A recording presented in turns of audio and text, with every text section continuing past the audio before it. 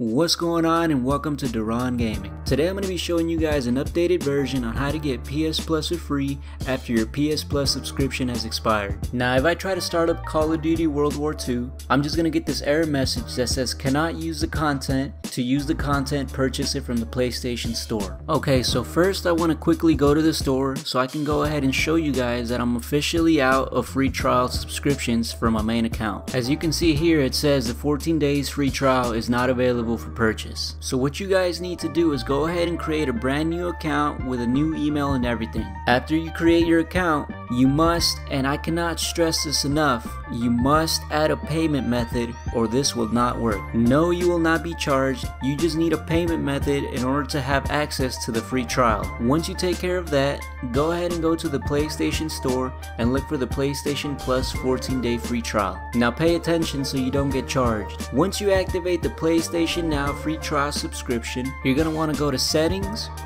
Account Management, Account Information, PlayStation Subscriptions, and then you should only have a PlayStation Plus free trial subscription.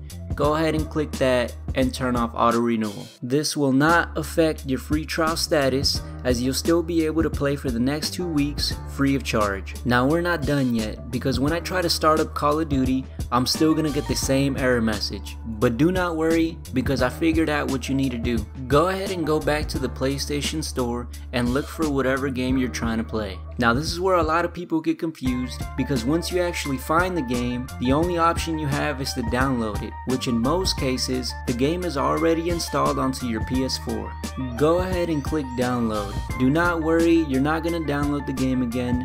This is just some sort of glitch that your PlayStation's gonna figure out and give you this error message. Cannot add the following content to downloads. Call of Duty is already installed on this PS4. Press OK and it should take you back to the game page where you'll be given the option to start the game up. You must first start the game up on your new account before you're able to play on your main, or this will not work. Once you start the game up, you can go ahead and back out, and you can finally switch back to your main account and play your PlayStation Plus game. After your PlayStation Plus free trial expires, you will have to repeat all these steps again, at least until you're able to afford it. If you guys have any questions, feel free to leave them down in the comment section below.